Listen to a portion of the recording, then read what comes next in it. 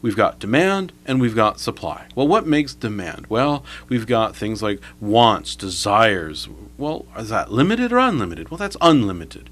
And then on the other side, we've got supply. Well, that's stuff.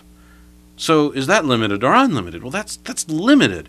So which is the limiting factor? Is it supply or demand? And the answer is supply is the limiting factor. Can we just simply demand more and consume our way into prosperity? Well, no, because we have these limitations on the supply side. Say's law, we produce in order to consume, says no, we have to start with production.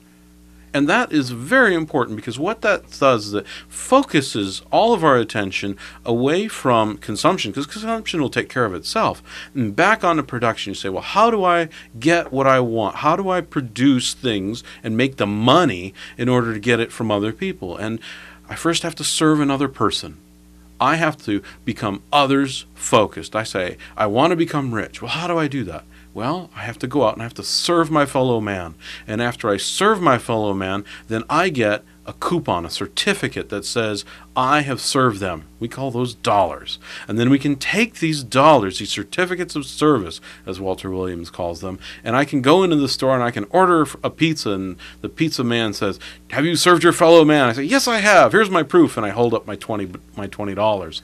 And that's a certificate that says, yes, I've served someone else. So I first have to produce before I can go out and serve another person.